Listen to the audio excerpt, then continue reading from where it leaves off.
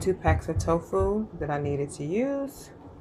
Some leftover seasoning from my chicken, my tofu chicken recipe. Okay. And I'm also basically, it's so much of this and so little of this flour mixture. I'm not soaking this in any water. I'm just going to lightly drain it out. Then I'm going to deep fry it. But I have this honey, garlic, salmon, and broccoli flavoring pack. Savory with sweetness.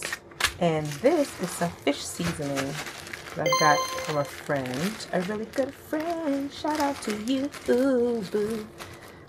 It smells amazing. It gives that fishiness to your food. Yeah, see my one? I took it off on purpose so I could move. I killed a man with this thumb.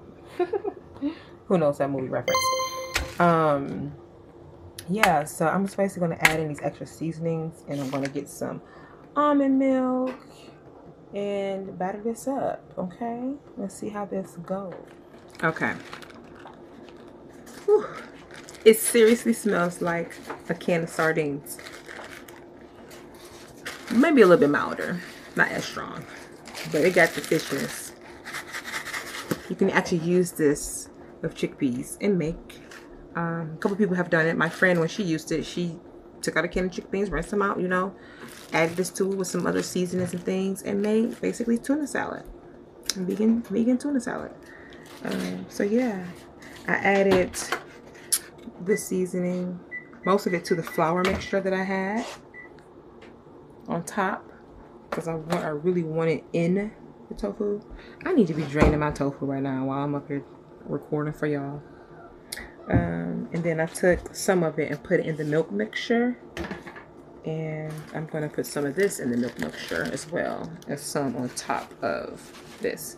I don't know how much to use, but I really wanted a salmon flavor. I wanted to use sweet potato sauce recipe, but I ran out of time for what I needed to do, so I'm just going to use what I have and do what I'm going to do. Okay. But yeah, how y'all doing? I'm tired. You can tell how tired I am. I still got a lot to do tonight, but that's okay. I got some more coffee pods. This is, you know, I don't usually be having a coffee, but I need it.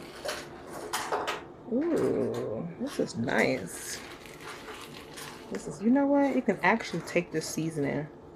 I may take this seasoning and sprinkle it on. Nah, I'm gonna just put it in here. I just don't want to use it all up, because I want to try making that vegan tuna salad as well.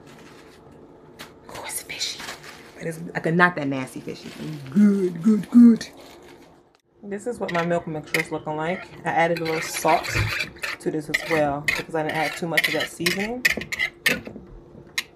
And then I went ahead and blended that in, stirred it in, because this is going in the trash. I've already used it once. Well, yeah, I've already used it once, and now it's going to be fishy. I don't want everything to be, you know, fishy, so I'm going to have to throw it out when I'm done. Plus, I really think I'm going to use these up.